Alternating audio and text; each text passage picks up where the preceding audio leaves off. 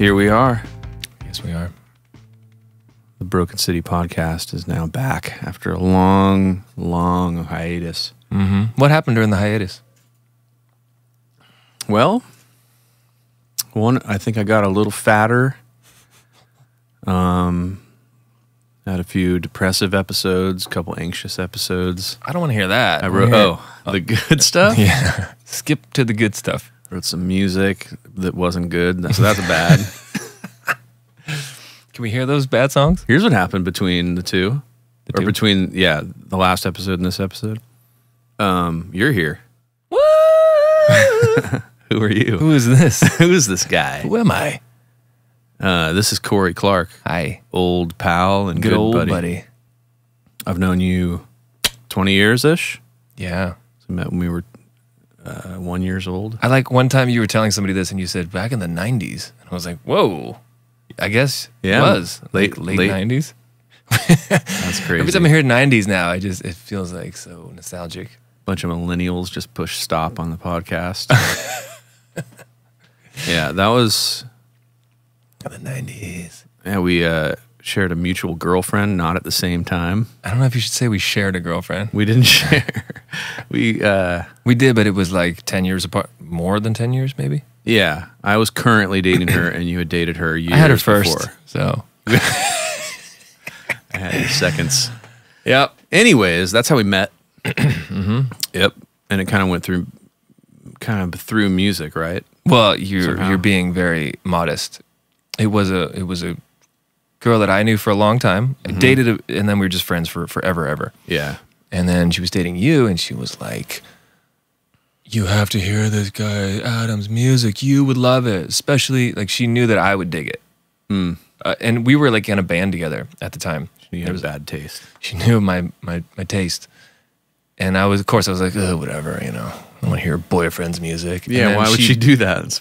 It sounds like a bad idea. It does sound weird. I mean, but at that point, we had been friends for like, I dated her in high school, so we were in our we were probably in like early 20s at that point. Yeah.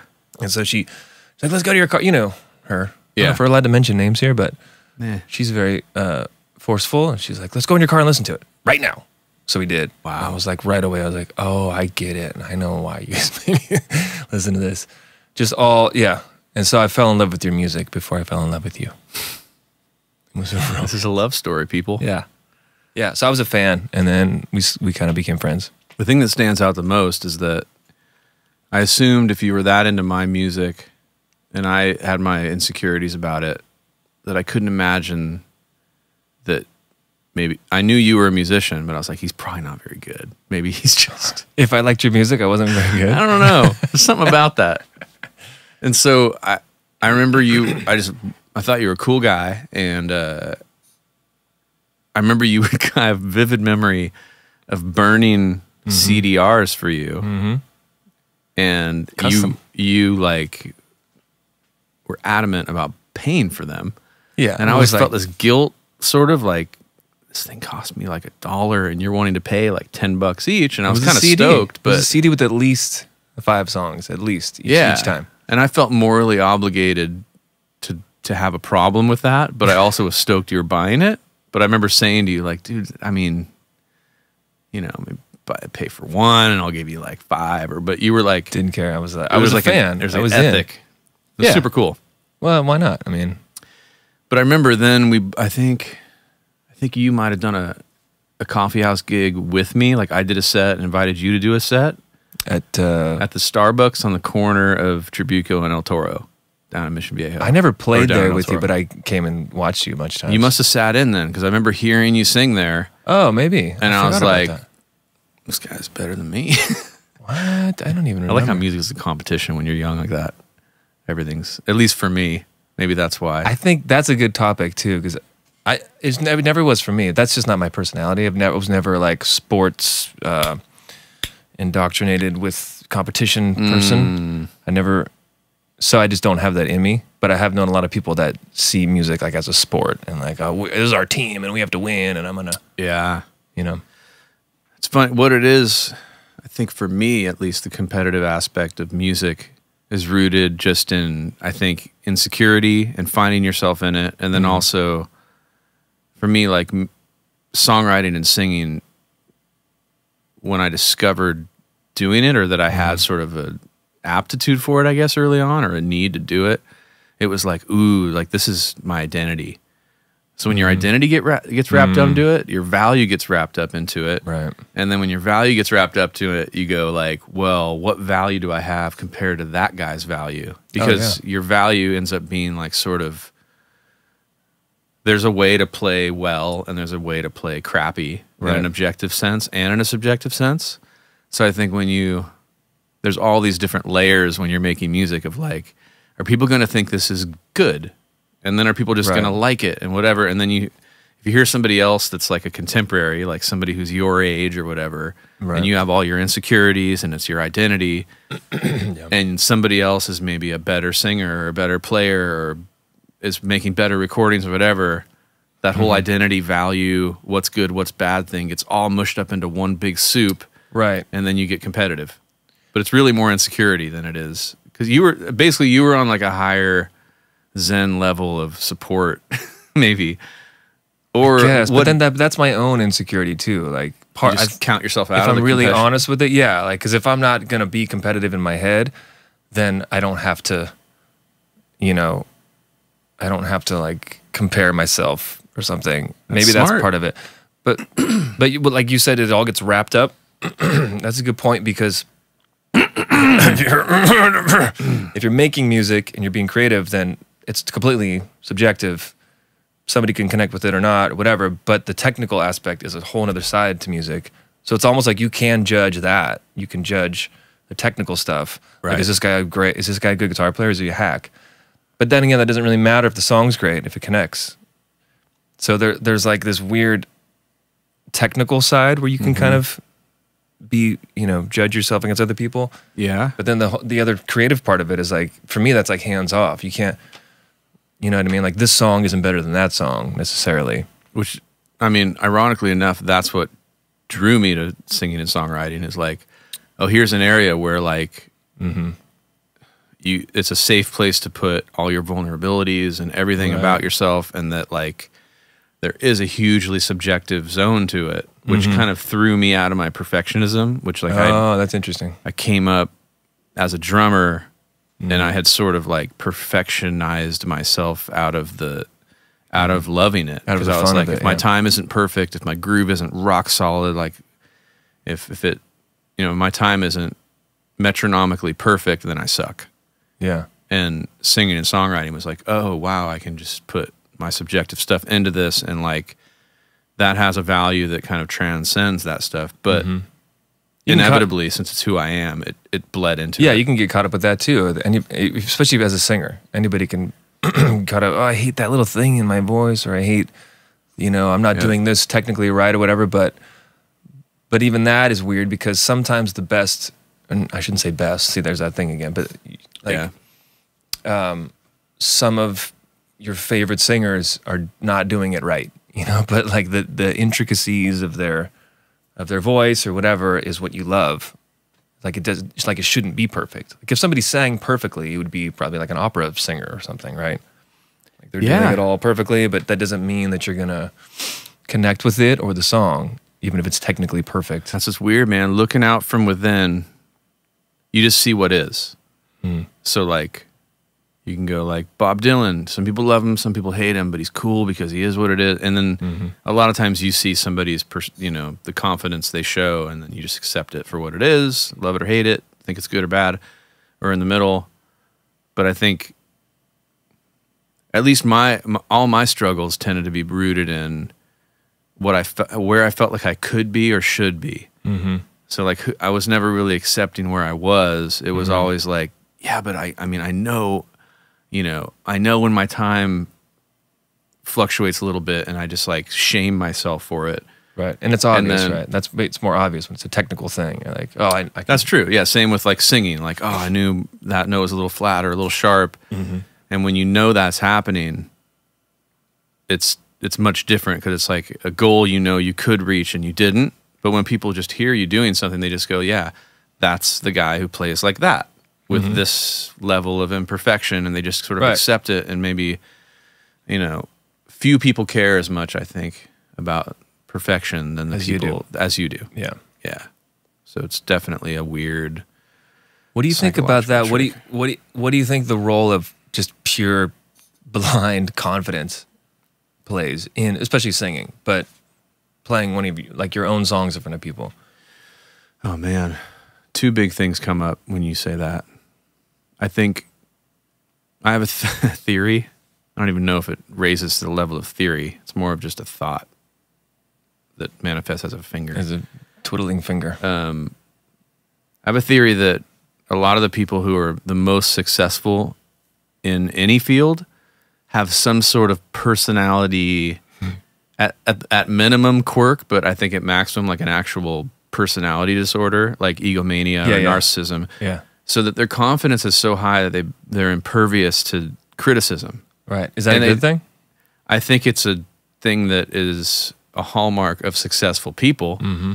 I think so it's good in that sense. It's good in the sense of being successful. If that's all that matters, yeah. But maybe not interpersonally or the way you deal with other people or whatever. I feel like success, first of all, you have to define it. There's a million ways to define success, but it's at least, it's below, I think, people or relationships. So if you get success by stepping on other people in whatever way that is, then why are you stepping on people? And I think in the cases of super successful people, I think it's that money is more important than relationships. So get out of my way. Mm-hmm. You're either with me or you're against me. Mm-hmm. Or there's that there's that competitive side of like, I think a really egomaniac, narcissistic person is like everybody is a competitor and everybody's either an enemy or an ally.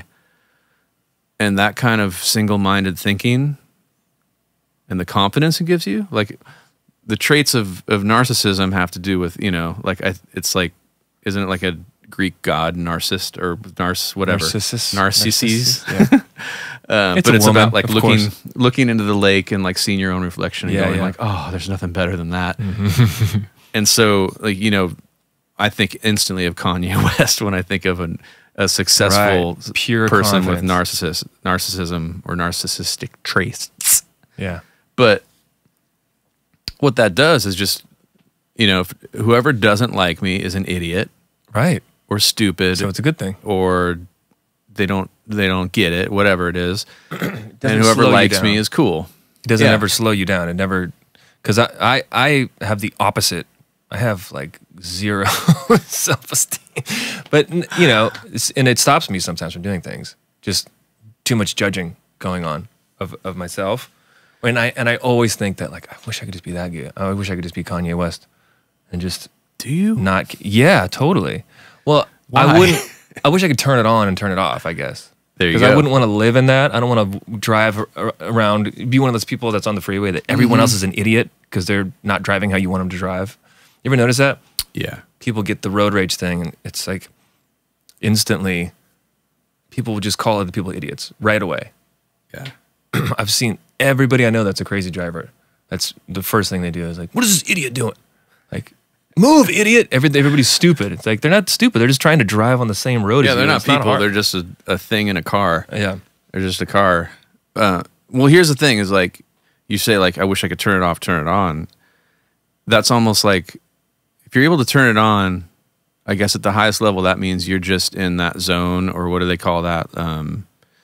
They call it the zone, but it's also like a flow state. Mm-hmm. That's when you're the most confident, when you're just, there's no insecurity, there's no part of yourself watching what you're doing. And that's ultimate confidence that's not rooted in ego, I think, is when you're just everything that you are and you're just doing it. That's true. And that I think you can learn to turn on and off to some degree, or turn it off. You can learn to turn it on, but I just think that those people that have that trait, it's for some reason who they are. Maybe not enough hugs when they were a kid, or whatever it was that makes them just, I'm going to prove myself to the whole world, and I'm great no matter what anybody thinks.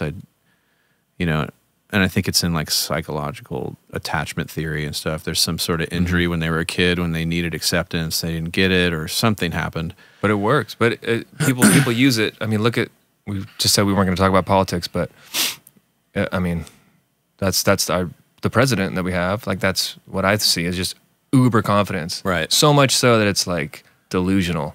Yeah. Like, I don't even care what anybody. Why would I care what anybody thinks? It's that combined too with the posturing and the false confidence that maybe a really high level negotiator needs to have, like the willingness to just walk away.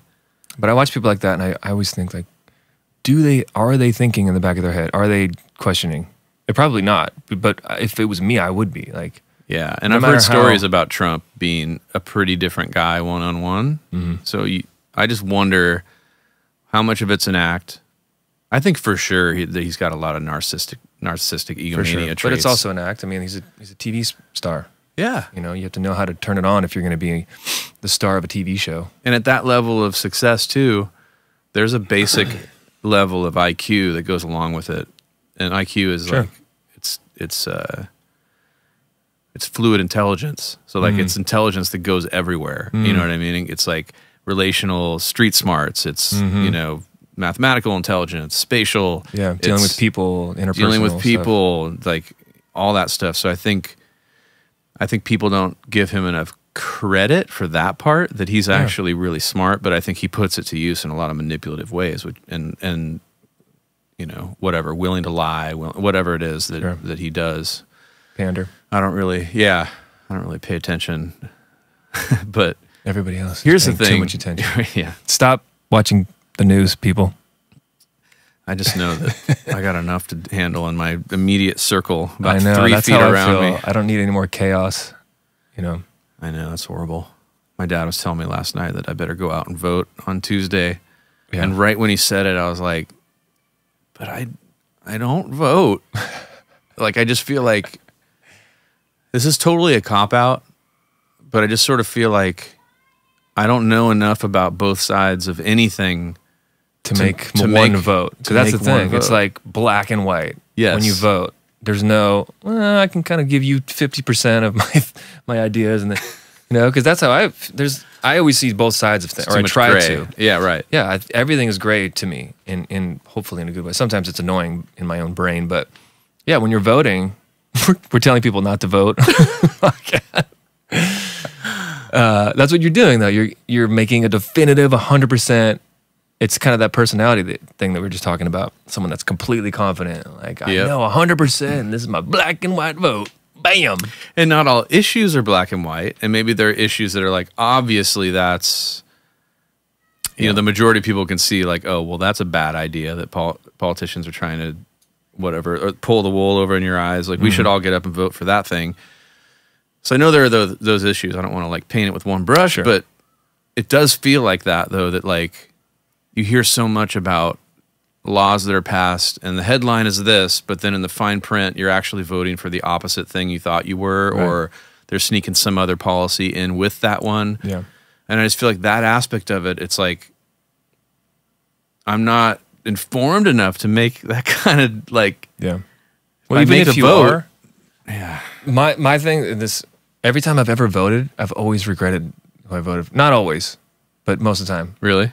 Yeah, because if you're voting for a person, you know, everybody says they're going to do a certain thing, and then they might not be able to do it because it's too hard to do it once you get in the office, or they just don't, or they change something, and then you're like, I voted for you, and now you're not doing what I was hoping. So it's like, well, you can't control someone just because you vote for them, you know? I sent you a text the other day, and you said, yes, we can. And then I responded with the Obama picture that says, yes, we can. And I look at that, I'm like, yeah, what? Yeah. Yes, we can what? What was he even talking about? I always thought it was like, yes, we can have a president who's black. Which is true. We could. Well, I think that was probably the bigger message. And it was amazing. Like I mean, that was a brilliant marketing campaign, because he's so presidential. Yeah. The dude's undeniably, and it was a big thing. I remember watching the inauguration, and he came out with his family, and watching a black president come out. I teared up. I was like, wow, this is a story. Everybody felt like it was a historical moment. Yeah. Love him, hate him, somewhere in the middle. I mean, I think it'd be cool if he was on some money. If you what? I don't know. Oh, if he was on money. Yeah, like I don't know. I don't know what money. Totally. Maybe invent like a $75 bill and put Obama on it. We do need to do that, though. We need to update the pictures, I think. I know, money. they are getting a little old. Maybe Wasn't there a recent one? Who should be on Bitcoin? Trump? Digital? That's one we can swap out easily, is Bitcoin. Yeah, that's right. We could change the image. But that's worldwide money, so it would need to be a worldwide leader. Oh, right. So you can't put God on Bitcoin. That's a little too much. Be a little heavy-handed. Yeah, and how do we vote? For which God? I don't know. Well, here's the thing. Back to the you're not confident thing. I've never... Me personally, or just... You personally. Oh, right. Like, this is a personal attack on you. Bring it on. I'm attacking you with an encouragement or something. Like a love bomb? A love bomb. So that, like, I've never experienced... okay, you're an enigma. That's what it is. Wrapped in I've never... tortilla. Yeah, wrapped in a tortilla with black beans. You're just... I don't experience you as somebody who is not confident. Good. In fact, the opposite.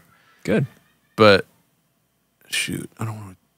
Bring it on. Because I feel like I definitely don't show it, you know? So you're a good actor. I've learned... You should be confident in your acting skills then. Maybe that's the thing.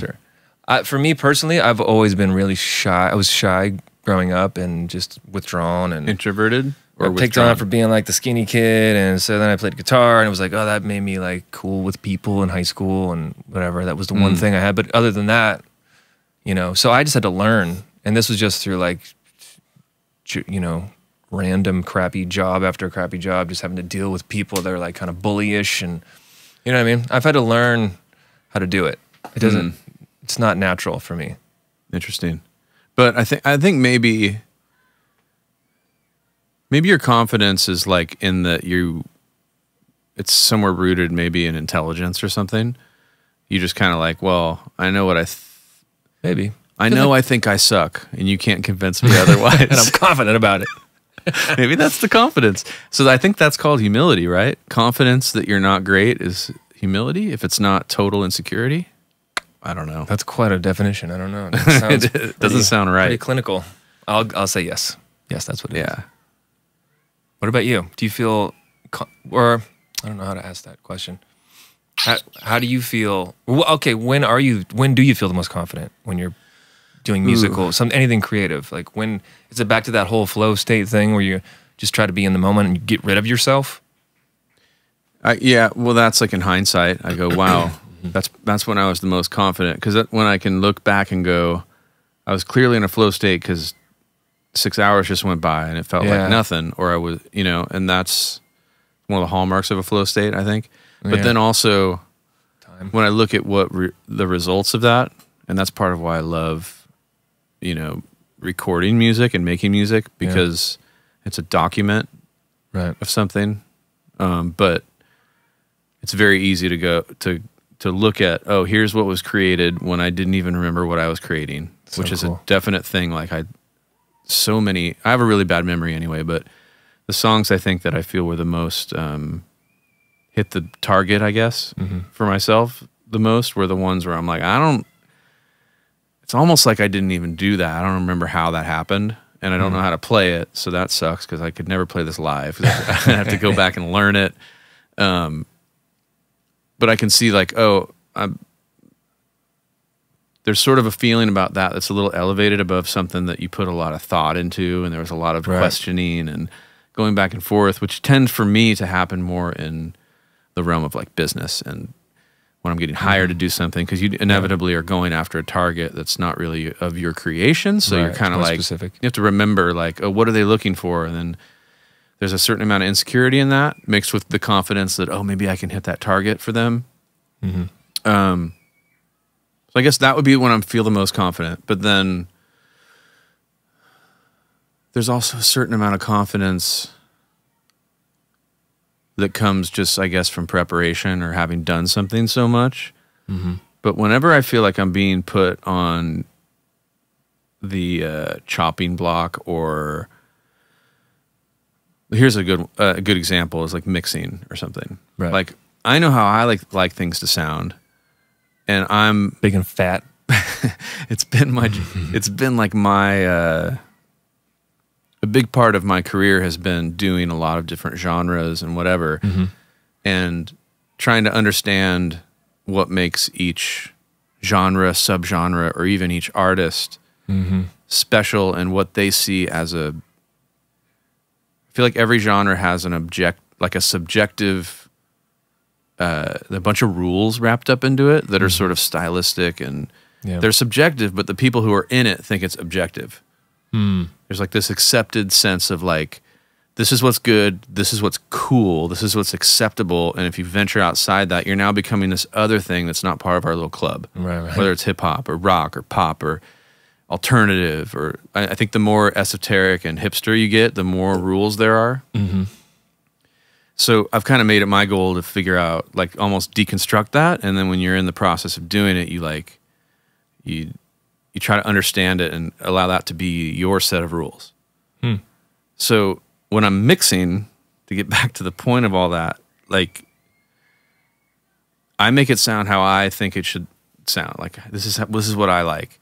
And then the moment it comes time for somebody to hear it, I'm like, man, it is so easy to pick out any part of this mix and go, what? And have a case. And if they're in their little their supposed objective box, I'm wrong. So like, and since my identity is wrapped up in what I do, when they say, I even said it just now, I'm wrong, which really it's not just like, that's not what I wanted. But that's how it feels. But that's how it feels. And that's since I take everything I do so personally, and it's so important to me, I'm easily like, oh, I can get defensive. Like they might be talking about the snare drum. I feel like they're talking about me and my worth as a person. Or I feel, so that's when I'm the least confident, is like, interesting, when I know that there's this subjective line that could be perceived as objective, and it's like, and I've made a decision.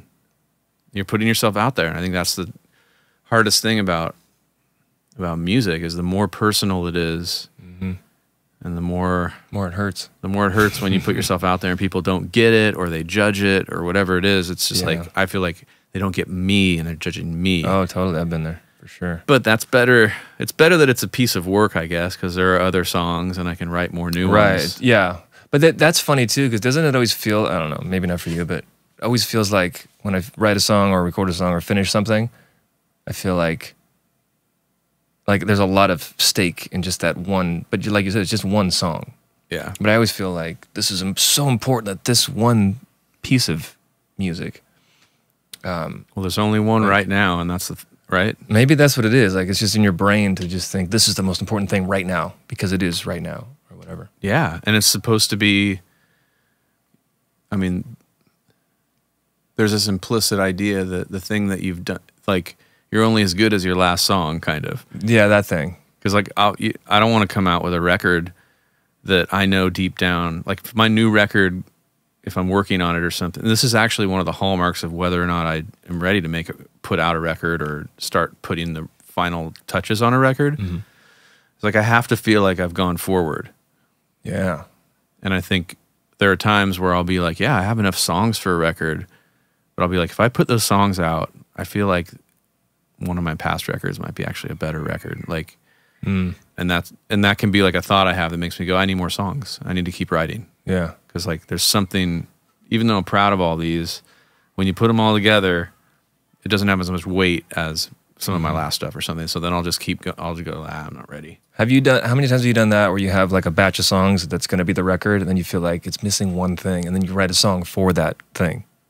You ever done that?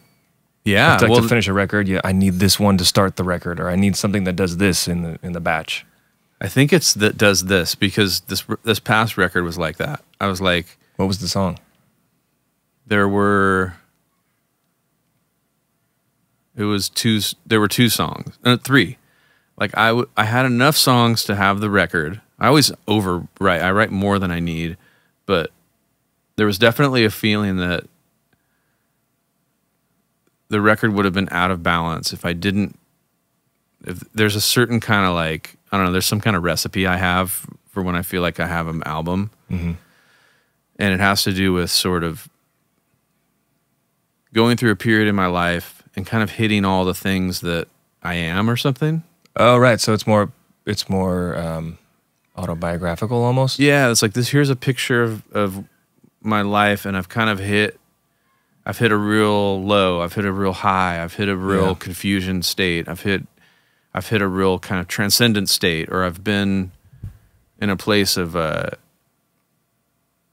contemplating the larger things in life. I've been super focused on a small thing. I've been through a crisis. Like I never really thought about it that way, but I think that's sort of it. And you feel like the record has to have that. Yeah. And I feel like that's kind of what the only reason to make a record is to have like a, man. The only reason, here comes. Here, I know, Everyone right? listen. I just caught myself being Mr. You stopped too. I did. That's why. But that's Silence. Everybody be quiet. We're going to hear. The only reason to make a record. Go. Is to make a record. Ah, that's kind of a letdown. Zen. No, my idea, my personal idea of like what a great record is for a solo artist is one that really captures that person at that time. At the time, yeah. So like honest and like, otherwise why not just release single after single after single? There's a reason why you're putting it together, especially now when you can. When you don't have to when have you a don't record. have to. Yeah.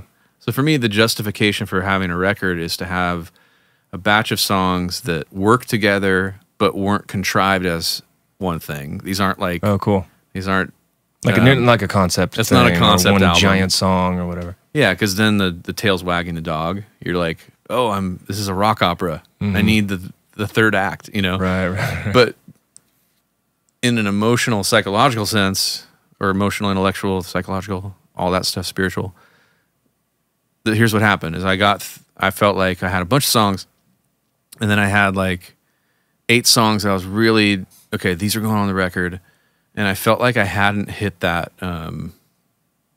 reflective thing. So basically what happened is I wrote a song, the title track, When a Heart Wakes Up, and that one kind of hit that target of, and it's funny because it wasn't created because I needed it, but it came out and I'm like, oh, this is what was kind of missing. And then I'm like, but now that with these other songs feels out of balance. And then I kept thinking about, like, I hadn't really found a musical place for my spiritual journey, I guess. I hadn't really written about that. And I had it in my head. I don't know. Anyway, so I wrote the song Back to Earth, which is another kind of solo acoustic thing. I guess that too, there wasn't like an intimate moment yet on the record. So Back to Earth and When a Heart Wakes Up were the two moments. That's like one of my favorite things to do is just mainly guitar and vocal. Totally vulnerable. Totally vulnerable, naked, and just where, and the song's it's so scary. Just meant to be that. That's your favorite? Oh yeah, that's my favorite thing to perform too. It's just I'll say that it's one of my favorite things to hear when your favorite artist puts out a song like that. It's just totally stripped down. I think I think everybody would not everybody would agree, but most people. You did it. Did I make a blanket statement? No, but you know, like it's pretty universally accepted that if one guy or one girl sits down at a piano or the guitar and sings, anybody, even if you don't like that genre of music, is like, whoa, something special is happening because there's nothing to hide behind. Yeah. That's the most scary, and singing is the most vulnerable thing. You know, people say public speaking is like the #1 fear. Try public singing. It's like you're just adding all these layers of like, you're thinking about how you sound, you're thinking about the room, you're thinking about your voice, you're thinking about how you. If you're doing it wrong, that's what you're thinking about. Yeah. Right. You shouldn't be thinking about any of that stuff. No, but that's the stuff that you are basically forced to get over thinking about because I don't know. At least maybe people who aren't just those kind of singer who just like they open their mouth and it comes out perfect. Yeah. But that's rare. I was going to say something about that too. You're just talking about your favorite thing is those kind of songs. Yeah, and I think that stems from the fact I started singing late. I think at least by singer standards, like I didn't really start singing and saying like I am singing until I was like 19. Is that late? I guess that's late. I don't know. I mean, the singers I work with that are great. Like, doing oh this wow, kids, you're amazing. right? It's like, oh yeah, I was singing before That's I true. could talk. You know, like Yeah, that's there's true. that every time. Usually it's girls. Too, I was just for gonna some say reason. it's usually girls, right? Yeah, they're 2 or 3 years old. They were singing. Yeah. It does seem to be more rare. Is that why girls are better singers than guys? Maybe so. Just the time period. They don't have Adam's apples either. I think there's something physical going on. Yeah, there's definitely. We have more junk in there. There's like all this weight. stuff that gets in the way. Even talking, like I can feel my throat. I'm always trying to not feel my throat work. Yeah, you're to quite an not do Adam's that. apple. Well, I got a lot to get around. I should have one. It is my namesake. A Cory apple. That's what they call it. No, but I think that starting late and not being a technically gifted singer, but I felt like what drew me to singing was like, ooh, that's going to be an avenue for expression. Like it was really like when I sang and when I went to write something, I like really knew how I wanted it to be. Like how I wanted my voice to sound. I wanted to sing the word, like what the melody was and how. I think that's how your voice comes across too, if I can, as a fan. Oh, wow. It's like all emotion. I shouldn't say all emotion, but it's very like visceral, the way you sing. My wife said you have she loves your voice. She said, what was it? She coined the tragically beautiful. That's what she always says about it. And I was like, yeah, it's That was a kind good of perfect. compliment. It definitely, I mean, can't really speak to that other than it's like the need is so intense. I feel like and maybe this is kind of for all artists that really feel like they have to do it. For me, it's like there are things that are going on inside of me that can only come out when I sing. So to me, it's like a life raft. It's like that's the thing, or it's a rope. I'm down in a tunnel, and the rope out to light is like I have to sing this. What does that mean? It's not going to come out. I've heard you say that before. What does that actually mean? Do you mean like the feeling of doing it, or just the feeling of getting an idea out or something? It's funny. I only asked that because I made an art piece called Intermittent Isolation Syndrome. It's like it was like half kidding. IIS, yeah. But I have IIS. But it's like IBS. It's it's equally painful and crappy. Nice. Yeah, thanks. Good pun. First pun of the podcast, people. It cures the isolation for a second. Because it's like, While here's a you're bunch doing of stuff that I can't somehow connect with somebody on or express. And if I write a song and sing it, then I feel like it's like, that's the therapeutic aspect of it. So much comes out and I feel like, oh, this is the only way to do it. And then the other thing was, from a technical sense too, like I've spent my whole singing started it was it's like recording my singing was always the point. Right. So I've always sung with headphones on, with my vocal really loud, and every nuance counted. Interesting. And I've noticed throughout my career, the people who are more like that tour a ton and maybe their basic premise for being a singer-songwriter is to perform. Yeah. Often there's this the first 10% of nuance in their vocal is ignored because they're always doing it live. So if they sing a note and end that little bit that nobody's ever going to hear at a club or a show, right? It all gets picked up in the mic. They don't really use that part of their voice. And for me, like I was always like, ooh, it's all about that little stuff. Like it really is with recording, where the S is placed and how the S sounds, and all those little nuances are what makes things either really special and honest or whatever. It's like vocabulary. It's like there's if you're using that level of nuance, you just have more words. Yeah, more to express what you're trying to express. Totally. I'm actually the opposite. I spent all my time learning to sing, doing it live, and then went to record. I remember like the first time I was like really singing in a recording studio. It was terrifying. I was actually singing harmony, like the first time I ever put headphones on and with like a good mic and a compressor. Yeah, and it just sounded so weird to me because it was all right there, and you hear every little pitchy, whatever. And I just remember going, I can't do this. This is so weird. But I also think that's the best thing for us, for any, especially that kind of a singer that sings live a lot, is just start recording yourself, even if you don't ever show anybody, because, you know, like you're saying, you hear every little thing, and it's the best way to get rid of your bad habits. Because another problem with the live singers, you know, is you just get these really weird habits, and you can hear it in certain singers, like that's true. The way they trail off, or they always do this one little thing, and it's just, they don't notice it because you have a band behind you when you're playing live, and there's a room, and there's energy from the crowd. You don't think about it. And there are pluses and minuses. Yeah. And there are pluses and minuses to that sort of regimen, because you need to be able to sing every night. So there are things like, I find that those singers end up being like rock solid. Like from the first take, you're getting stuff that's at least a B+, because, you know, like they're usually really solid, and you can tell that they're in shape as a singer. They're used to just stepping up to the mic and just belting. Yeah. But you need to pull out that, like, no, I want every take to be different and special, and like sing it half as loud, and sing it, you know, come at it from a different angle. Like, you know, they're used to making sure that there's a certain amount of projection. Right. But also there's those other things that can reveal whatever that first 10% of nuance is. There could be a bunch of problems there, or there could be a bunch of potential. Or whatever, you don't know. Or for me, like, it's just stuff that you don't want to hear. And you hear yourself back, and you're like, oh, why am I doing that thing? Yeah. And then you go, oh, I've been doing it for 10 years. Yeah. And then you got, but it's a great way to, like I said, like and it's so easy to record yourself on on your computer. I think every singer should spend time. That's how I like tune up my voice too.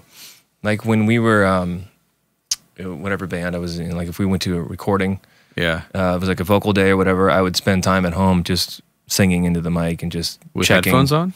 Yeah, just recording stuff just to kind of check, you know. All you non-singers out there have already tuned out. Huh? No, yeah, that's a good.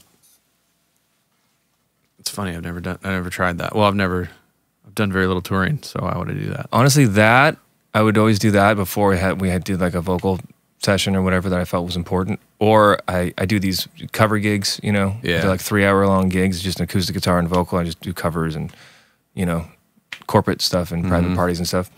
But that is the best way to get your voice in shape, because first of all, you're just singing other people's songs, and then you're singing for 3 hours. Yeah. Every time I do that, I walk away just like, it's just so effortless to sing after those kind of gigs. Yeah.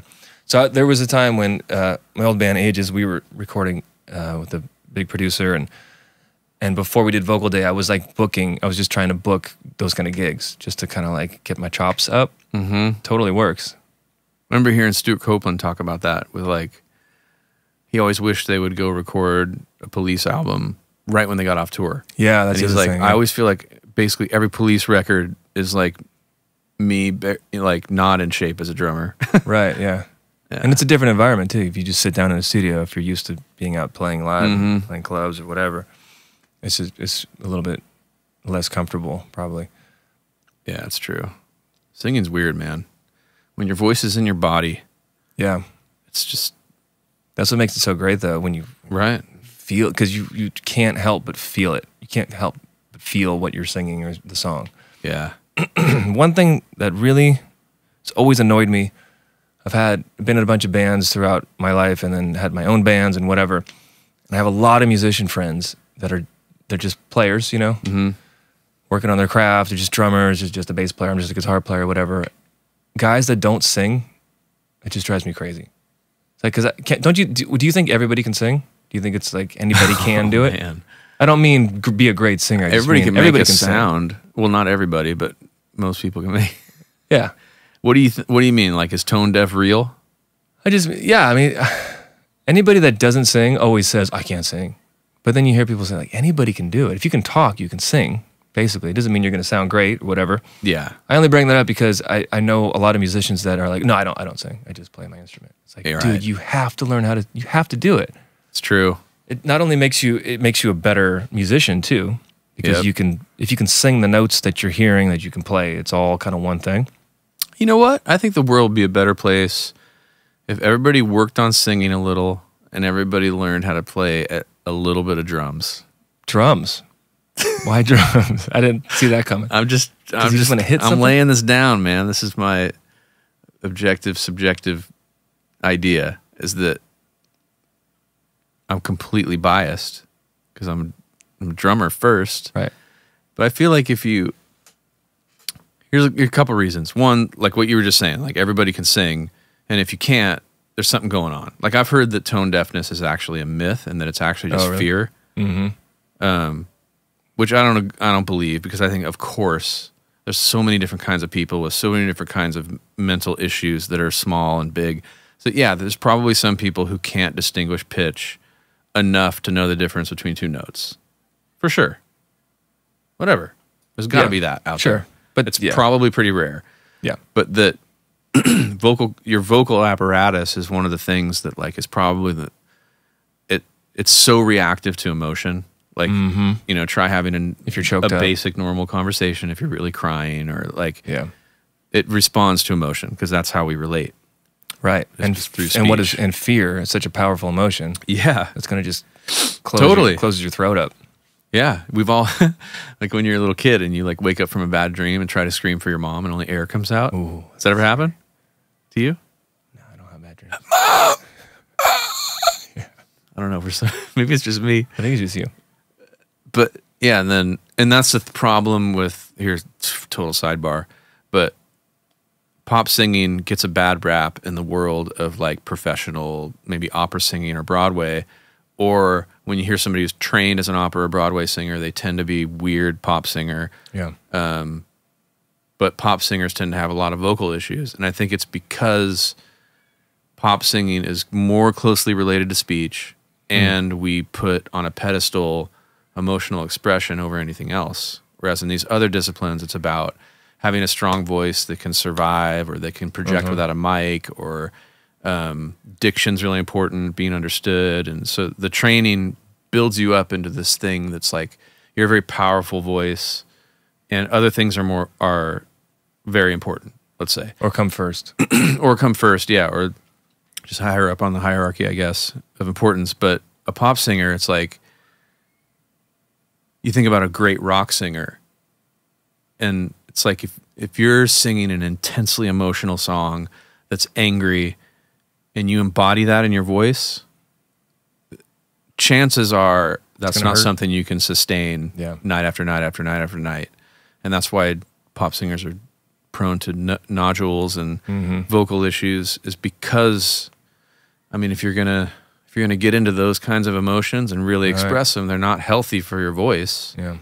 But it's healthy for your art in a sense that it's honest. Right. So anyways, that's I've struggled with that, because I think there are things that and there are voices that people, millions and millions of people love, and it's a flawed technique.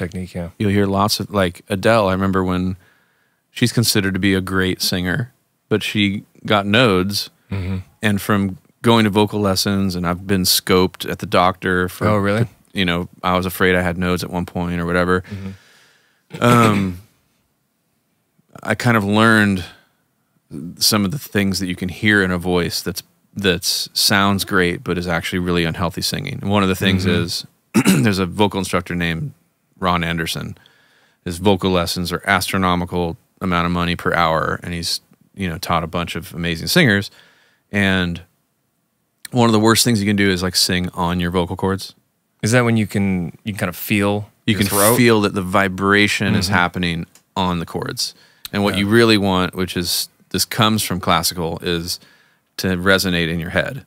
Like you want to push the tone forward. They call it like in the mask, But when you're singing on your chords, I think early Adele, Gavin DeGrasse, another one that comes to mind. These are their tone is really rooted in this thing's like it's like down on there.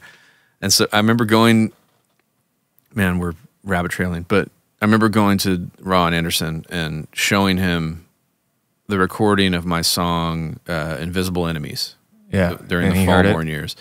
And he's listening to the verse, and this is his first time hearing me, and I'm sitting there with him next to the piano, awkwardly watching. Yeah. And he's like on the board of the Metropolitan Opera, but he's like giving lessons to Chris Cornell and Adam Levine and all these people. And actually, after my lesson, Anthony Kiedis walked in. He was like the next lesson. and he's hearing the verse, and it's like kind of in a lower register. He's like, oh, very nice. It's a very nice instrument. He said that? He said that. I was like, oh, this is going really well. So cool. And then right when the chorus kicked in, he went, no. Turn it off. I can't hear it. He's like, visible in a maze. Yeah, I know what you're talking. I know the sound you're talking about from that song. And when I hit the... Sounds like it's like distorting your chords or something. Yeah. And it's like a sound that I liked. Yeah. But, and here's the thing.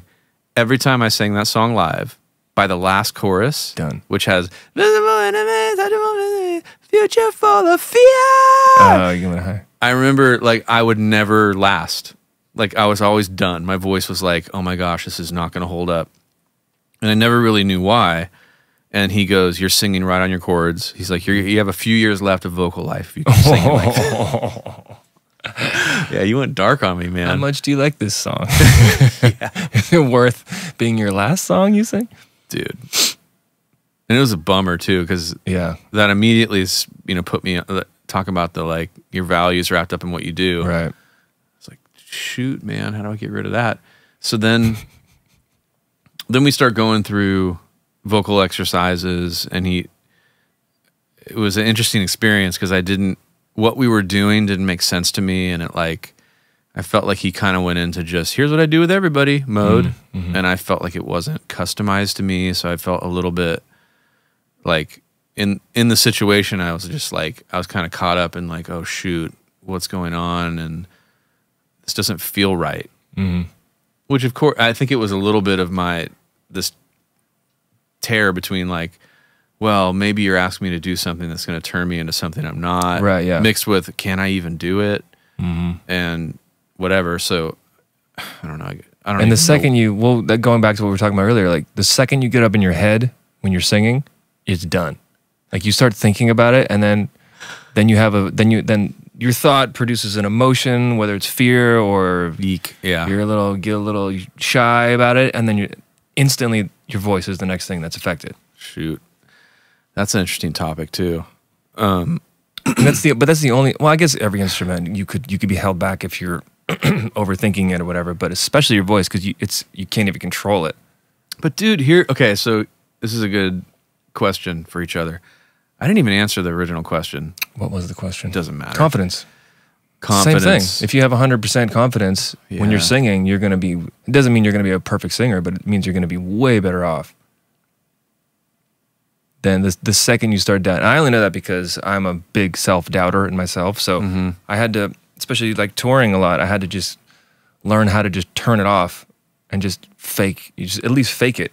Like, I am great. I'm going to sound great. At least it gets rid of the thing that pulls you back, any sort of like negative emotion or any self-doubt or whatever. The second you start doubting your voice, it's going to choke up. How many times have you seen that with singers that come in and you're producing and they may not be comfortable right away, and you're just trying to get them comfortable so that they can sing. Yeah.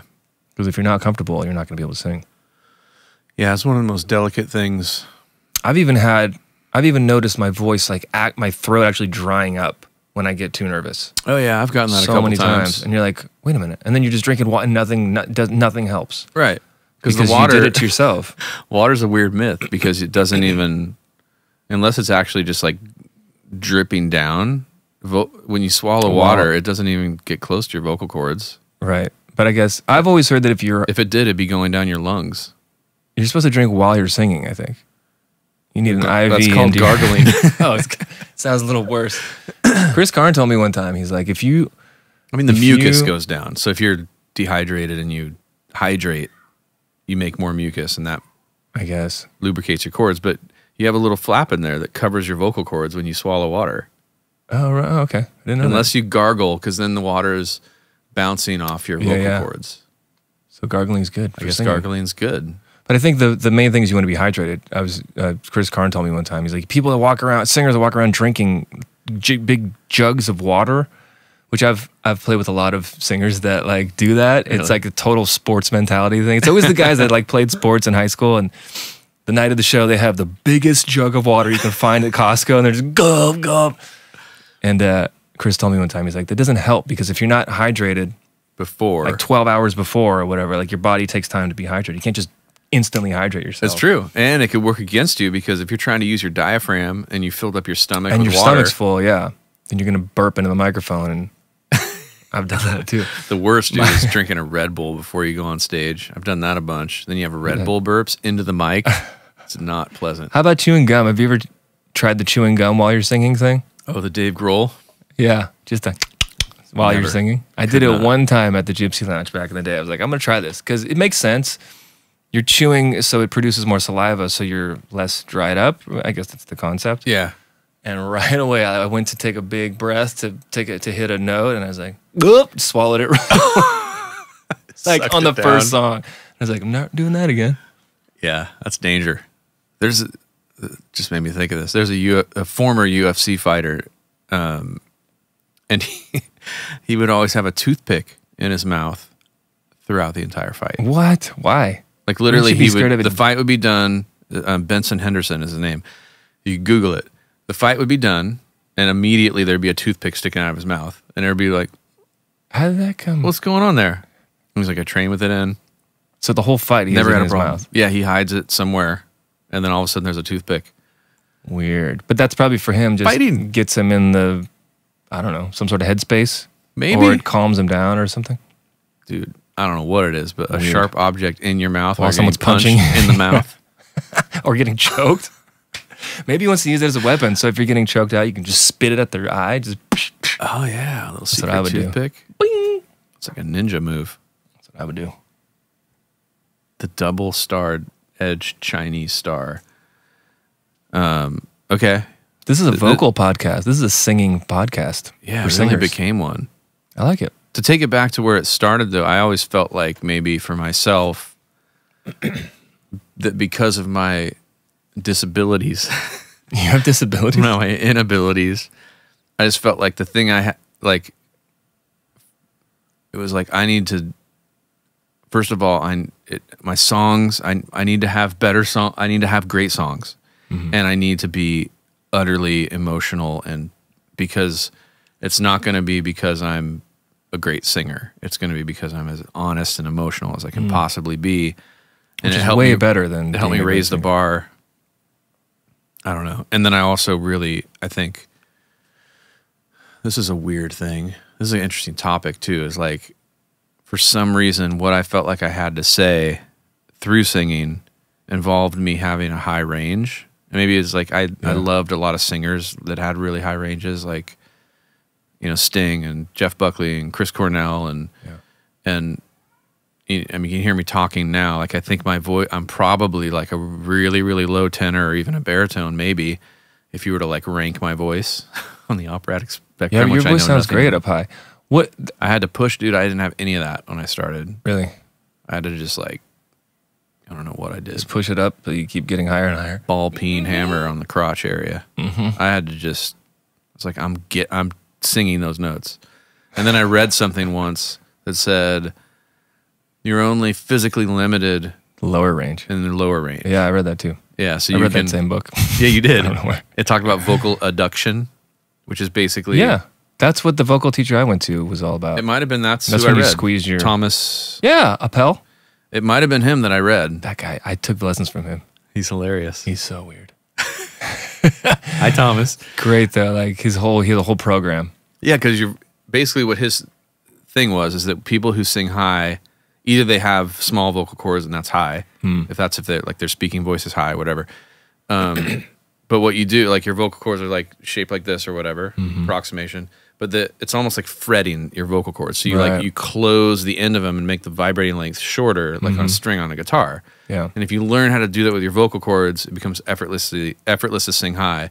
Whereas a lot of people, when they push to sing high, they stretch their vocal cords, which is the same as like tightening the string. Yeah, so you're straining. You're straining, yeah. So once I heard about that, I was like, okay, well then, what does that feel like? And when am I doing that and not doing it? And then I just like pushed and pushed and pushed until I had the upper register that I wanted. But it meant that I went through lots of straining and bullcrap. What do you think about specifically guys speaking? What do I think VoIP? about dudes? What do you think about dudes specifically? What do you think about guys where they put their speaking voice? Because like it's not, you know what I mean? You don't just like push a button and your voice comes out. You have to put a pitch to your voice when you're speaking. Yeah. Have you ever thought about where you put your voice when you're talking? Well, I've because they say if you the more monotone you speak, like in terms of like notes, vocal dysphonia. it's bad. Like I've even noticed it before playing a show. I try to kind of be more animated with my voice because then it's almost better for your singing voice. Does that make any sense? It does, and I've heard. Well, I don't even remember what I heard, so this is red alert. But Italians, there we go. Speak with the hands. Well, they're. Is it the Romantic languages? But for sure, Italians in Italy, have very melodic voices. It's like part of the culture to sing or to talk in a very melodic way and use a wide range. And the same place that I heard this, it was like Americans are more known for picking a low note. Yeah. And even it's a weird cultural thing. There's a I forget what the problem's called, but executives often get it, and I think sometimes women in corporate situations have been known to get it, but they speak at the lowest possible point of their vocal cord, and they get nodules. Like, right. It makes you sound more. I really important. think that's a good idea. To make that deal, and we can. Yeah, and you hear that person, you're like, that's not where your voice is supposed to go. Right. Like, that's not natural. And they go home and they're like, but mom. Now, I've thought about that, hearing myself back. You know what? Sometimes I'll notice when I'm trying to be polite or something, I'll be like, I think I'm speaking like really like high and trying to sound. It'll always be in hindsight though. Like, have I been talking like really high for some reason? I don't know. What about you, sir? That's something I've thought about. I've had to change, and it's weird. Should be the other way around, but I feel like I learned how. Well, I guess it makes sense. I feel like I learned how to speak properly through learning how to sing. Oh yeah, because it's the same thing with like the mask that you're supposed to put your voice here. Once I started doing that with my speaking voice, I was fine because I would always lose jack my singing voice up if I talk too much. Oh, interesting. And it was because I was trying to be like, I have a low voice. Whoa. And at one point I was like, it's probably not good. Dude, that is weird. Well, you know what I've heard a lot is that when people hear my voice for the first time and I'm like there for it or something, this happened. I don't know. You mean recorded? Or when people meet me and know me for a while and then hear my music, often people will be like, that's you? Because it's higher than your speaking voice? I don't know. Or it doesn't sound like me talking when I'm singing. Yeah. And I don't know what that means. But I think part of it is that I have a bunch of different ways I sing, which gets back, dude, I wanted to talk more about this subject of how much thinking goes on when you're doing music, whatever you're doing, singing, playing, whatever. Let's get back to that. But I think part of it, see, that was a really high burp, like kind of like, feminine burp, if I might. Feminine burp. I'll take it. It's like a polite burp. I was once mistaken the burp of a small petite bird. I like to burp like a bird. One time I was told somebody heard me singing on a recording, and who's doing the back? What? Who's that chick doing the background? I was like, that's me. And they were like, oh, I'm sorry. I was like, that's a compliment. That's an ill-informed ear, though, right? No, it was a music executive. It was someone that worked for Tooth and Nail. Wow, you do have a very mellifluous. It was like a high falsetto thing. And like, who's the girl that's singing that pretty background vocal? And I said, that's me. And instantly I took it as a compliment, which I think most people would be like, hey man. Most dudes would be like, that's not a girl. I think it's a compliment, only because girls are usually better singers. Yeah, falsetto. Comes with the territory, I guess. Anyways. What the heck? Thinking. Yeah, thinking. But I was gonna say something else. Whatever. But yeah, thinking. Like I've always had. I feel like I can't do anything without. If I don't have like a way that I think about it, I feel like everything will suck all the time. What do you mean? I don't know. Like, you mean have a structure? I don't feel like there's anything I do other than maybe perception-oriented things that come natural. Like I hear something and go, "Oh, that's this." Like that's like perceiving time or perceiving timbres or perception-oriented things come natural. But I think anything that I do, like playing drums, it doesn't, like I never was like, oh yeah, I just do it. I don't know how I do it. Like I just sit down and play. Man. Oh, right. Like even after like something second nature, if I don't have like a mindset that allows my heart set to come through the mindset. Whoa, heart set. Did you just make that up or is that? I think I've said it before. I've never heard heart set before. I like it. It's a thing. But I think if I don't have that, here's how I'm approaching it thing, Right. it all just will completely suck. It'll be bad. Like if I just sit down and play drums, I think the time would be everywhere. I have to have like a picture of how I'm thinking about time in which I play in. That's pretty cool. For which to play in. From which to play from. And then singing's the same way. Like I have to, Heart frame. for it to work. I'm just going to keep saying that. Heart set. Heart set.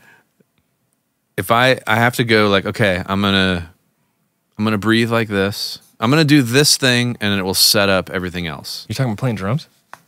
Anything, drums, even when you sit down, to a drum especially kit. drums and singing. And I used to get obsessive with it. And with drumming, it was weird because it was like I came to learn that it's called synesthesia, where two senses get mixed together. So like, whoa, a common one is like maybe you see something, or no, here's a better one. You smell something and you see a color. Or yeah, I know what you're saying. Yeah, so and a lot of people, they hear something and they see a color. Yeah. So like, oh, that sounds pink. And and people are like, why pink? And like, I don't know, I just see pink. Yeah. So it's very pretentious sounding, but it's also a real phenomenon. And for some reason, for me, sounds, like rhythms, I see as shapes. So when I was a teenager and I was sitting there frustrated trying to get my time really good, I realized that every drummer I heard had a shape. So I'd be like, oh, if I just keep that shape in my head, or I started drawing the shapes on my snare. Whoa, if I keep that shape in my head and play that shape, then my time will be perfect. So what shape is Stuart Copeland, for example? He's like squiggly line goes all over the place. The shape tends to be, it's the way they feel the quarter note or whatever gets the beat. You know, if it's a dotted quarter and 6/8. But so let's just say keep it simple, like it's the quarter note is here, the next quarter note is here, and how they subdivide the quarter note. So usually between backbeat and non-backbeat, so 1 and 3. That makes the shape. That makes the shape. So interesting. So there'd be like kick, snare, and then anything in between that would create the shape that's in between it. So that like kind of makes sense. There's people who there's drummers like Jeff Porcaro and John Bonham and Peter Erskine, and there's a handful of drummers that have a pretty square shape. So like, and then some drummers who have a shape that's kind of like a rhombus. And then there are drummers who have like a long, kind of oblong, rounded shape. And Stuart is in the triangle category. He has very like angular. So I started to think about like, why is that phenomenon happening? So with Stuart Copeland, his shape is angular and sharp, and part of it has to do with sonically what's happening. He has sharp tones. Yeah. But also a leaning shape, I would see as drummers who tended to push one of their hands. Like he leads with his right hand. So whenever he's playing a groove, it's like you can tell it's like what's holding the groove together is his right hand. and it's pushing. So he's got kind of rush it. He tends to rush and he pushes his right hand, but the snare drum, by virtue of physical things, but also maybe where he feels it, his snare drum tends to be a little behind the other things. And his kick drum tends to be the thing that's the most rooted and kind of like there. So that makes him tilt? So it makes him tilt, but it's like a consistent tilting. There's like this tension in the beat.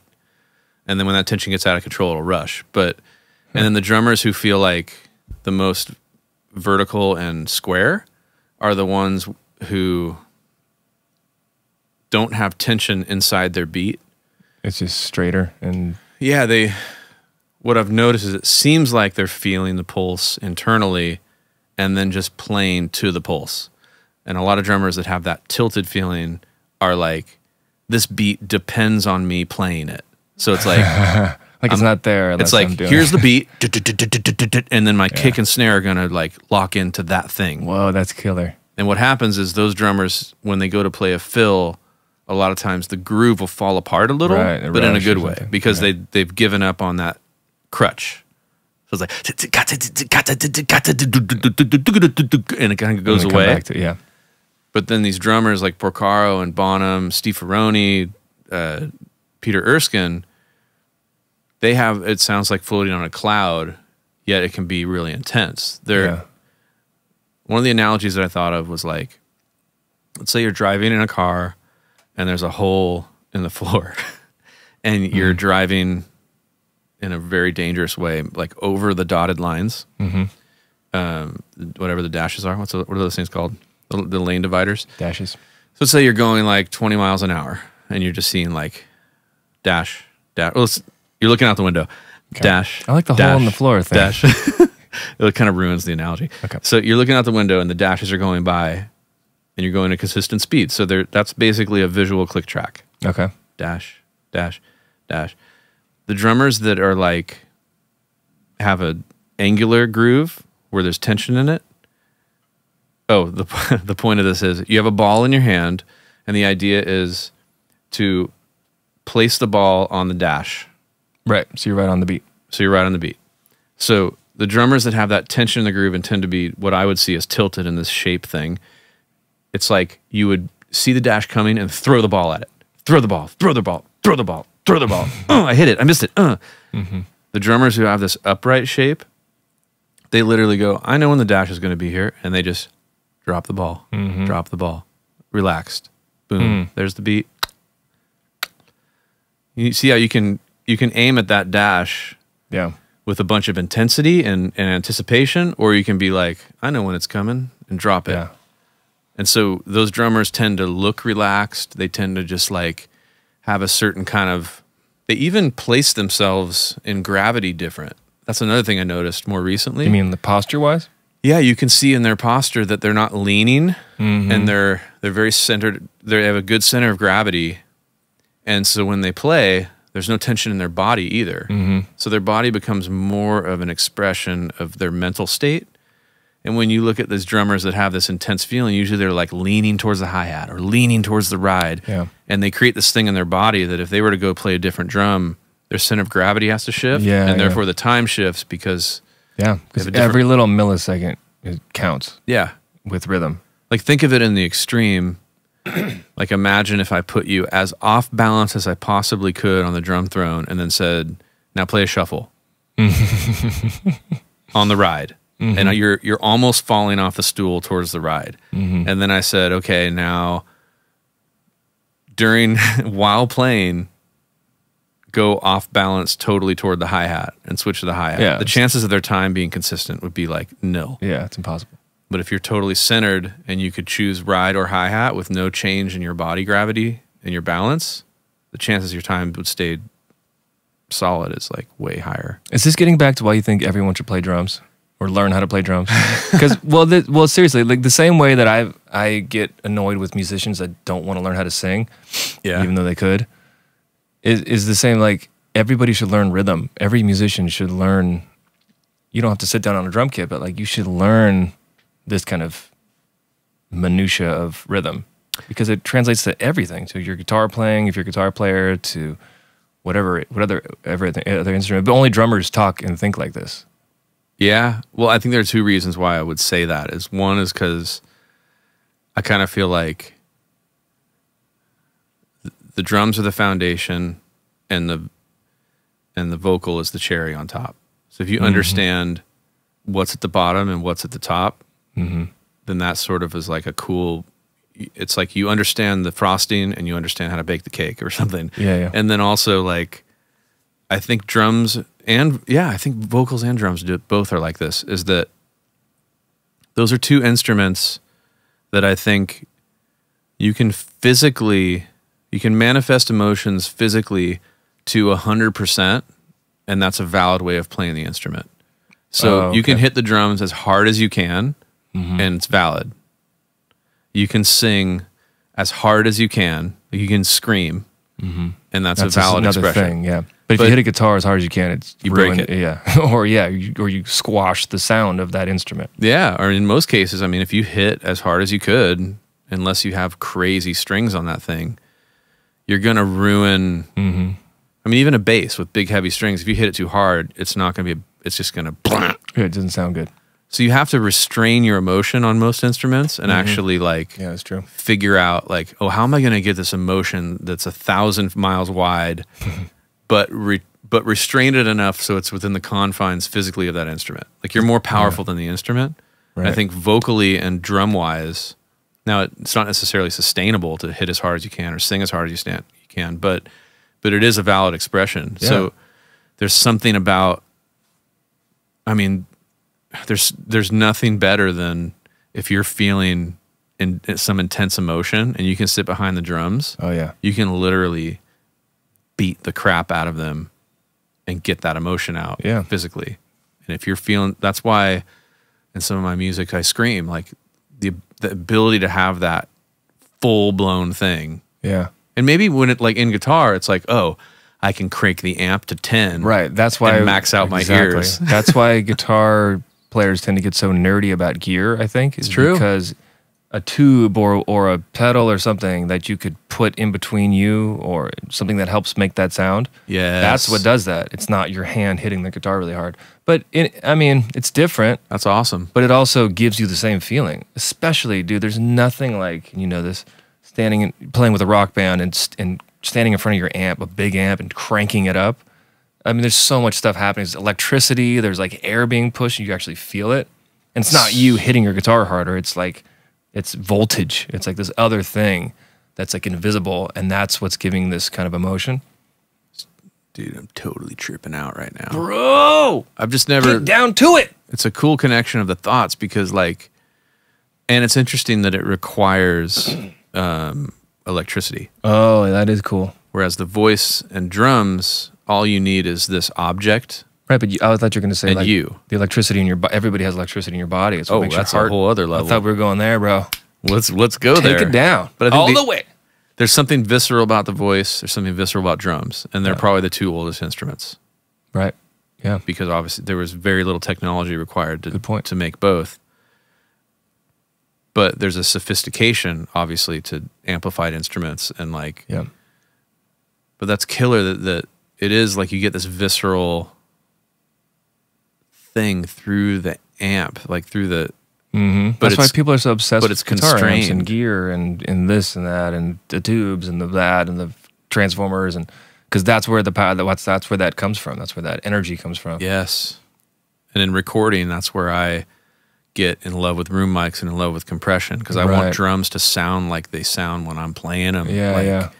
And in order to get that kind of like unbelievable impact that you feel when you're playing, you can't just get that by putting a mic on a drum. Right. It just doesn't translate for some reason, or at least not to me. But electricity. Yeah. Where were you going with that? Tesla over there? Nah. Well, I just people don't realize it, but like for example, I do electrical work, and I can when you get shocked, your body is being grounded. So the electricity is going through you because electricity is always looking for ground. That's why lightning like shoots to the ground. It's looking for it. Like that's its partner or whatever. So when you get, let's say you get electrocuted and you die. If it's such a strong shock that it kills you, it's because it stops your heart. because it interferes with your own electricity. Everybody has like electrical impulses and stuff. Yeah. That's just, I don't know how that works because we plugged into something. We don't know what we're plugged into, but we're plugged into something that gives us that electricity that makes your heart beat. And the way I understand it is if you get a big enough shock that goes through your body, it's so dynamically different than your body's electricity that it interrupts it and you can just shut it off. So it's just more electricity. And then if you look at a guitar amp, you know, and the voltage thing, especially when it comes to rock, you know, guitar, like a Van Halen, like it's all voltage based. And then that's where all this like, well, I don't know why we hear that and think that's powerful, but we do. Maybe it's because of the electricity, you know? Interesting. I would put forth that maybe it has more to do with sound waves. I wonder. Of course. Yeah. But how do those, like but it's like a frequency, and which is kind of another form of a.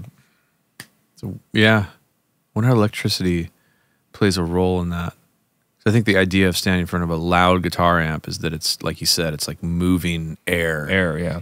It's hitting you, and it's like, it's equal to your emotions or something. I guess it's this weird connection between an inner experience, which who knows what electrical factors are involved in, like when you feel a certain way or think a certain thing. Yeah, your brain's obviously your brain's firing with electricity, but that's like, it's almost like we're trying to manifest in the physical, we're trying to manifest in sound waves a representation of what's going on electrically in our brains. Mm-hmm. It's weird. I know. I'm kind of getting out of my depth here. I'm just guessing. I'm way out of my depth. But that's the same thing. Deepak Chopra would just say it's the quantum. Yeah. It's something quantum. But it is cool. I think maybe that's a bro science version of physics relative to art. Mm-hmm. Like we're trying to create something symbolic that's a representation of thought and emotion. We want to manifest thought and emotion in the physical world in a way that's actually outside our body, outside of your own. We want it to be outside our body, but we want that thing that's outside our body to hit our body the way that it hits you internally, or the way you feel it, or whatever. Internally. Yeah, there's something going on there where it's like you hit a drum emotionally, and then the drum hits you. Ooh. You hit a guitar, and then the amp hits you. It does. Yeah. It is like it's a conversation between your emotions and the physical world, and you want that thing to hit back at you, right. And then you want that to hit people, and you want the people to hit you back. Mm-hmm. It's everybody's hitting everything. Well, I wonder how much some sort of electrical pulse has to do with the way you feel an emotion. Because if it starts in your head and there's these electrical impulses that are firing to neurons and there's all that stuff going on, then that can produce an emotion from that kind of electric thing. Ooh. It's all the same thing, but it's just another way of getting it. Say that again. I've never actually even thought about this before, but I'm just saying, how does your emotion play into that? Does it start from those electrical impulses, and then it creates, at some point it turns into some like a feeling? Ooh. Not a physical, but like an emotional feeling. You know, that brings up a lot of thoughts about like where do these things come from? You know, like you hear Jordan Peterson a lot of times talk about how we're not transparent to ourselves. Like we don't know what consciousness really is or where stuff comes from. We can kind of like watch it happening, but like we were talking about this a little bit before we started the podcast, which is like chicken or the egg. What comes first, thought or emotion? Mm-hmm. And I think a lot of people think it's like you think something and then you feel about it, and that there's a lot of strength to the idea or validity to the idea that like it's really that we have these feelings and we have all this subconscious stuff going on in our consciousness that we're not consciously aware of it, and then we have thoughts about it, and then we try to justify the feeling with a thought, and that our thoughts and opinions and our actions are are a result of us justifying these deeper beliefs and thoughts that we have. So like, you know, like, oh, that person said this about me. Like, I think I should punch them in the face, you know? And it's like, well, maybe, you know, you were triggered to some conscious, maybe what they said really, you could decide to blow it off, but there's some deep feeling in you. Like road rage is a good example. Like you get triggered into an emotion and then you justify the action, but really like you have this deep, like, again, like not enough hugs as a kid or something. Like you're like this pent up thing. You're looking for a way to be violent, let's say. And then all you need is that one reason to justify the violence. But you might go to your grave saying like, no. Like it was basically self-defense because this person said this thing and then I got triggered. Yeah. I don't know. I thought you were going to say in the same way, like if somebody criticizes you for something,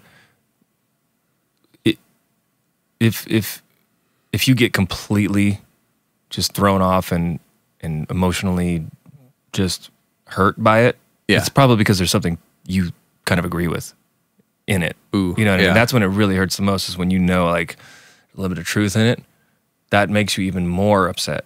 Or that amplifies that emotion even more. Yeah, that's a whole other subject of like, being found out, I guess, in a way, or called out on something. That's the worst, man. Something that you know already. Yeah, you know something's up. Dude, nothing hurts more than that. It could be like the smallest thing, but if you are already thinking it kind of somewhere, or you've already thought it about yourself and someone else brings it up, it's like, it's naturally going to come out as like, especially the more in denial you are about that thing, the worse it is.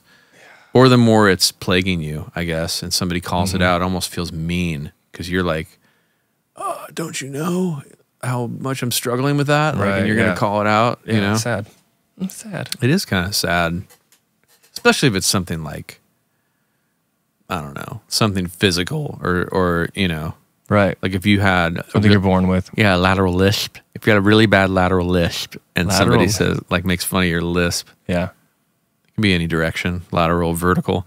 So this is another reason to be honest in what you're doing. Stop it. I know I have a lisp. Well, that's why like a fat comedian will go up on stage and the first thing he says is like a fat joke about himself. And then that just disarms the whole thing. And then nobody can think it anymore. And nobody can, like, I've already made fun of myself. This thing that's obvious that you're going to make fun of. I did that very thing on this podcast. What'd you do? It's like, what happened since the last podcast and this podcast? And I'm like, well, I've gained a few pounds. You know, so like, if you're the one that says it first, then you win a little bit. Or it disarms it. Yep. Yeah, it's true. It takes a little bit of the power away. But that's just being vulnerable. That's like vulnerable and as completely open as you can, and just being, oh, I know this sucks about me. I'm just going to say it, so that you can't say it. Yeah. How does that apply to you saying that you're not confident? Does it apply? It doesn't, because I would never have said that before. I would have just acted confident. You know. Now I'm just getting older, and I just try to let go of all that stuff. Yeah, it is true. And we're here talking into microphones, and I think the best, conversations that I listen to are when people are completely vulnerable. You know what I mean? So it's almost I think required. That's what people want. I think people need to, nobody wants to hear someone just talk great things about themselves, no matter how great they are, you know? You want to hear, and you want to hear really, not that we're brilliant, smart people, but the brilliant, smart people we like to listen to, I love it when they are vulnerable. Oh, yeah. Like you mentioned Jordan Peterson, you hear him and he'll just get to the point where it's like, this is something I don't understand. I'm just kind of talking about it. I'm at the end of my understanding. You're like, whoa. Getting to the edge of tears talking about people coming up to him after his speaking engagements. Like that's embarrassing to do that. Yeah, but it gives you a little portal into what's important to him. Right, and that's how we connect with people. You know what's interesting? I heard it said that like,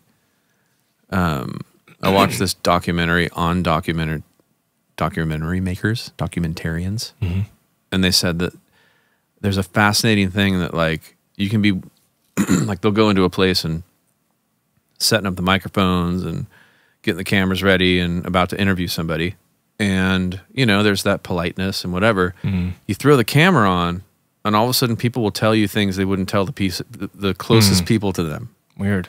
Things they wouldn't even tell their family. Why is that? I don't think they had an answer for it, but we can pontificate on what we think. But I think there's something about... Maybe it's because they want to get it out.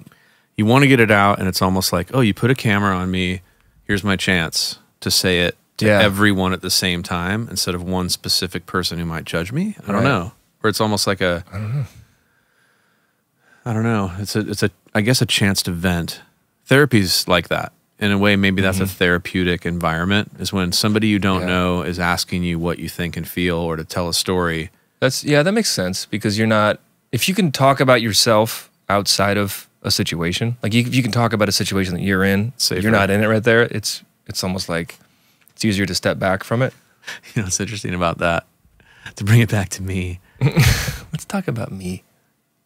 Well, I've thought like I miss performing as an artist, and the first thing I think is like, no, I'm not. Like there's been a couple occasions where, hey, you want to come sing? And I'll be like, no, I'm kind of on hiatus from that. But internally I go, yes, I absolutely would love to come sing for sure, but I'm not going to. And then the thing I think is like, oh, it would be great to go out. Like I wish I could just like drive to Wisconsin and do a bunch of gigs. For people that you don't know. As long as people don't know me and nobody's like filming it, if I could just go do it anonymously, not that I have to worry about anonymity, but you can do that. Any gig I do is basically anonymous, but I think just the idea of like, this is just happening for random people and it's a one-time thing and I'm just doing it. Right. That just says a lot about maybe like insecurities or something, but just the idea of doing it with nothing at stake is maybe like the dream. For sure. Well, it's also the hardest crowd you'll ever perform in front of is a room like full of people that you know, especially musicians, but just people that you know. If there's like, if it's a small club and you're playing a gig or whatever, and there's like 15 or 20 people there that you know, that's the hardest. That is the hardest gig, because you know them and you know what they think and you know what I mean. Like, this is what's crazy, man. Is I think this is one of the, like, I consider you to be like a kindred spirit in a lot of ways. Yeah. And in this weird 20-year friendship we've had, we've hung out very little, yet stayed very close. And then recently have spent a lot of time together working on music and stuff and gotten more tight, I think. Yeah.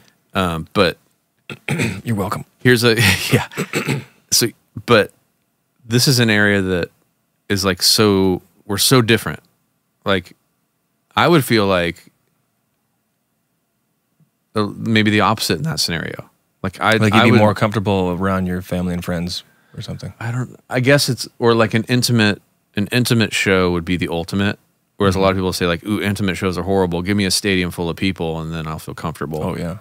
And I guess that comes down to maybe, I don't know, there's a part of me that really I want to be known and I want to know. Like I want to understand people and I want to know people on as deep a level as I can. And I want people to know me on that level, then I almost feel like, because I feel that way about songwriting and singing, that like, oh, this is where I can get this stuff that I can't get out any other way. I can get it out. It's a tool for me to feel like I exist and that I'm understood, I guess. So to be able to do that in front of people I knew, I feel like there's some belief I have that like, oh, now they'll get me more and then I'll feel closer to them. That makes sense too. And that if I can get that somehow from them, like the ultimate would be like everybody gets to go up on stage and sing and or do whatever it is they do that they can like come totally honest and vulnerable. I feel like we get caught up so much in like patterns of inauthentic speech and interactivity, I guess. It's really easy to do that. And I think that's why I value the small handful of friends I have where that's like welcome and important and like you're down to dive into it. And I wish you were like that. Just kidding. Whoa. No, I would consider you in that small group of people that I know that are down to just dig in or just willing to put it out there no matter what or whatever. And it's Yeah, I think so. I feel the same way. I mean, I was just saying that earlier before we turned the mics on. I value this a lot because I don't have a ton of people. I mean, I do have a lot of musician friends, but don't sit down very often and get into the weeds with this kind of stuff with a lot of people. I just think it's not important to people that aren't doing something creative or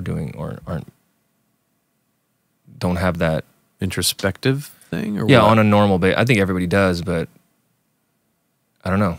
Like, it's just important to us. Yeah, it's a weird thing that I think it's the most important. yeah. What is that? I I don't know. But that's why I it's- like this kind of. That's why I like listening to people talk, because that's, to me, that's the most important thing. I don't know why. It's Yeah, that's the reason why I think I wanted to start the podcast up again, is that podcasts have become an important part of my life. It's a place to learn. It's a place to sort of, I don't know, you're interacting with people you would not otherwise know. So you almost feel like you're a fly on the wall. Like I feel like I'm there talking, but I'm just not talking. Well, to me, it's the same thing. You just said if you were in a room full of people and you were playing your music, that would be the best way for you to feel like you're almost like there's a little more of a connection or something, or known. That I kind of feel that way too when I'm listening to smart people talk. I feel like there's a validation, like Finally, oh, cool. somebody's smart enough. Someone else is just like me, brilliant. No, but you kind of feel there's a validation, like, oh, this person thinks those kind of weird thoughts too, or this person's processes things in a Yeah, hashtag in a me way. too. Yeah, just like that. No, it's totally that. And that's like it's interesting. It's vicarious too. Like I've thought about that a lot, especially in starting to podcast again. I think the worst thing, like I've gone back, like when I'm like editing the podcasts from before, you know, like getting them ready to put out.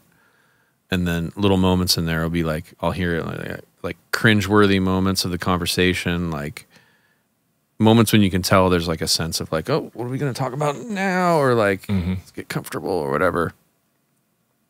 Like, that's not what you want. I don't know where I'm going with this. Well, you want to hear people, you want to hear someone that's comfortable enough to open up into their own brain a little bit. Yeah, and it's funny how that's hard to do. It's hard to do when you're in a grind of life with somebody. Maybe it's like hard to kind of break it down and like. That's true, man. That's why you got to go to couples therapy. And maybe it's an introvert thing too. You know, like if you tend to be less extroverted and you're more somebody who's kind of in your thoughts. You don't want to really. First of all, it takes a lot of energy that you're not naturally gifted with to talk. That's a really good point, because And it steals energy, and then you also feel like you're burdening people with all your thoughts. totally, that's so crazy. So this is like a weird narcissistic way to like go like, podcast. You're supposed to talk about stuff. That's so funny because my wife is very she's very articulate and outspoken, and she's just a completely open person, and she'll just talk, and probably shouldn't say it like that. Blah blah blah blah. Edit.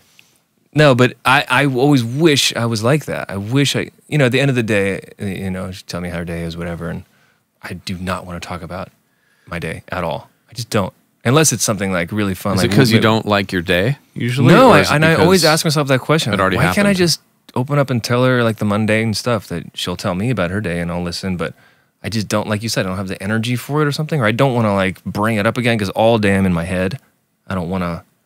It just takes a lot to get that out. Is it unless the because what setting's right. happened is less important than what's going on inside you? I don't know, maybe. So I do find that extroverted people are a little bit more focused on the external. They're focused on what happened and what's going on. And introverted people are kind of swimming around maybe in their reactions to things. And once a thing happens, it's like it's done. So talking about maybe what's going on with you or how you reacted to those things is maybe more interesting than filling somebody in on facts. On the details, yeah. Because that's what you're doing when someone says, "How's your day?" You're not telling them how you feel. You're telling them what happened. Right. Unless maybe that's when you do talk, is when there's like, oh, dude, this person I did don't know. this. Maybe. I'm going to start paying attention to that. Because I want to know why I have this like wall where when it's my turn to share my mundane stuff about the day, I don't want to do it. It's weird. Ooh, here's an example. So, okay, so you do music and you make money doing it. You do music and you do it purely for the love of it. And then you do this electrical work. I remember you talking, I don't remember exactly what you said, so I'll just let you go off on it. But here's my question. It's like, after we, let's say, have worked together a whole day on something, take, for example, even something that maybe was not as like artistically right up your alley. So like when we were working on that, the entitled song for the book club, that movie, when we first had a recording of that, I remember you saying that you enjoyed coming home and like playing the stuff for your wife. What part of that was like, did you want to share? Like, why did I? Yeah, why? 'Cause I remember you saying that you did, right? I don't know. I've had this talk with her too. There's something about collaborating with you and being, you know, in this kind of creative zone here that is like, we could work all day long and I would go home full of energy, can't sleep. But if I worked half a day doing anything else, I just feel like drained. You know? Like, I can just pour myself into being musical and creative, and it's almost like it just, like there's a deeper well there or something that actually makes me feel more energized. Yeah, when it's, I don't know. when it's good, or even when it's bad, it's good, I guess, when you compare it to most other things in life in terms of the work why we're is doing. that? Maybe that's the process. If you really enjoy the process of it, it just builds you up. Yeah, and the process is so multifaceted too. Like, Right. It never gets boring. it's like it's not talking all day, and it's not creating all day, and it's not Right. Or it's more specific. It's not writing lyrics all day if we're writing a song. Right. With somebody. It's It's a not bunch just of doing different music, stuff. you know, all day. It's not just mixing all day. It's not just, you know, getting sounds all day. It's not just talking to someone about ideas all day. It's like all those things. yeah. And then she's constantly like looking around, like trying to pick things out of the air. Yeah, and it's the creativity aspect too is just so, if you walked in and there's nothing, and you walk out and there's something that wasn't there before, and it's so multifaceted. That's the fascinating thing about songs, is how multifaceted they are. They're like Different levels of, there's some driving force that you're coming from and writing it, and then if you're doing it collaboratively, you have to both sort of agree that that's the goal, sort of, but you're both bringing your different perspective to it, and then you're trying to figure out what things, and this gets back to our original that earlier conversation, like you have to figure out like what physical things can we do that represent this weird mushy idea of the song we're going after. Oh, is it a guitar? Which guitar? Oh, is it are we picking? Are we strumming? Is it distorted? Is it acoustic? Whatever. You're making all these decisions, and then all of a sudden you've created something that has some basis in things you've heard before, but it's in a new context, and you're trying to make it fit a pre-existing kind of space, you know, like, oh, we know we're aiming for like a pop song or whatever it might be, but you want to give it your own spin. So then, and yeah, it's like there's so many facets to it, and then you're kind of negotiating or agreeing or disagreeing. compromising. Yeah. But I think the fact that you've made something, Maybe is that's like what it is. so fulfilling. Yeah, the fact that after you make it, there's something that just gives you like a, oh wow, something. I don't know what that is. Maybe that goes all the way back to creation itself, like making something. Yeah. No matter what it is. It's part of that like initial energy that created the universe or whatever it is. I'm getting a little over my head right now, but you know what I mean? Like you're tapping into that sort of fundamentally important thing. Yeah. Which is making something, you know, that's why people have to, biologically, we want to have children for the same reason. Like you have to like make something out of you. And what's weird is it's almost like, oh my gosh, I can't believe I almost said this, but Do it. I was going to say it's almost like nuclear energy. Whoa. But there's a famous quote, and I'm horrible with remembering quotes, but I'll paraphrase, and I won't tell you who said it. So you can't check it? I could have just acted like I said it. Oh. But basically, like that a great work of art is an endless source of energy. Ooh, never heard that. And the fact that you can create something that if you do it well, or even if you do it pretty well, that it's this source of energy, emotional energy. Like, that's why songs are so great, because they're this short little pocket of energy that all you have to do is press play. Every time and then you hear can it, press repeat, and then you can just keep pressing play, and it can be a source of energy. It can like give you something. Totally. And you've created it. It is weird. That's what art is. Like a great painting or a great film, you can just keep going back to it. And if it's really good, there are like tons of different layers of, what would you call it? Like levels of analysis. You know, like you can get it on one level and you can get it on a different level. You can get it from the level of like, that's why songs are so great. You can get it from the level of the lyric. You can get it from the level of the music. Just the sound of it. If you from just the sound of it, or if you're really into drums, you can get it from that level one day, and then you can listen to the vocal the next day. All right, guys, thanks for listening. We'll be back every single Day. week. Oh, Every single day if you listen to the same podcast 7 days in a row. And I believe we're going to be calling this Broken City Music Podcast. Before it was Broken City Artists, and so just to help with search engines and whatnot, this is going to be music related, but it's going to be about whatever, and we're going to be your podcast buddies from here on out. And one other thing is we, in order to help make this possible, we're looking to get your support if you feel like supporting, and we'll have a Patreon page, which will be a link on the screen somewhere. Magically appear. And then also there's I already have the Adam Watts Patreon that you can go to that, and that'll help support this and my educational endeavors and my solo music and all the things that don't naturally really make money, but that I'm passionate about, and that hopefully will make life better for more than just me, if possible. And give us ideas, comments, or whatever things you want to hear people talk about. Comments, topics, whatever you want, man. It's a very broad genre here. So yeah. See you next time. Good night and good morning.